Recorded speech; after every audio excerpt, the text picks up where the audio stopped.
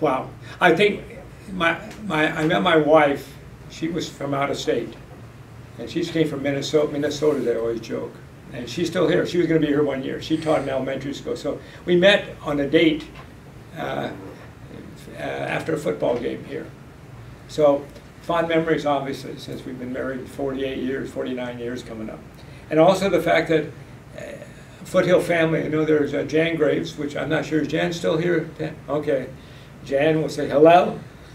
And she is, I've known Jan for most of my time in Bakersfield. And she says Foothill family.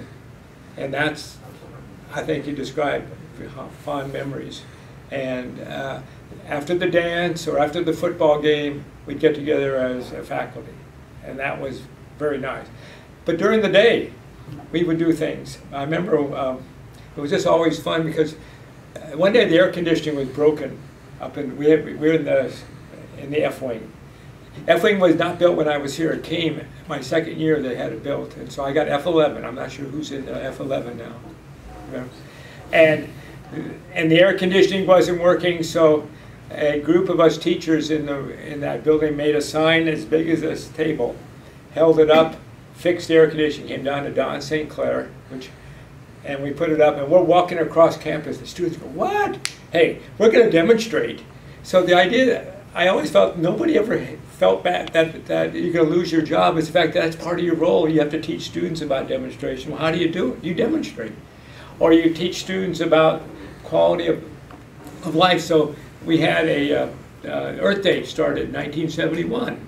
And Joe Fontaine, which I think you're going to interview, he started Earth Day here. And he said, and a club has started. So I think I look back at Foothill very fond because I wouldn't have been as good a teacher, I think, at Centennial if I didn't have the experience.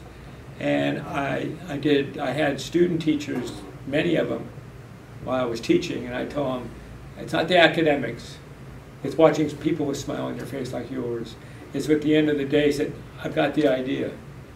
And I said, you don't agree with me, but I understand your point of view, and that was important that we did that at Foothill.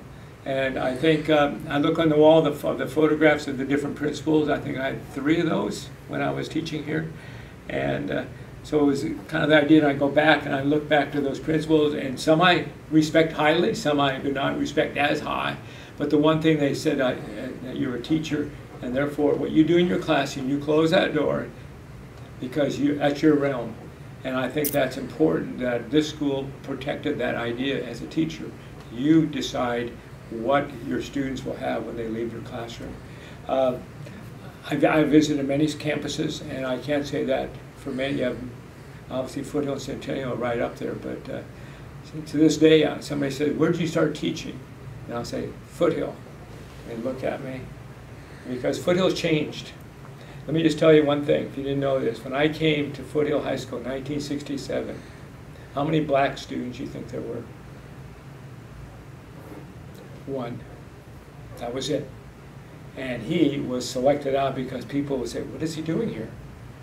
And they'd look on campus. It was hard for him.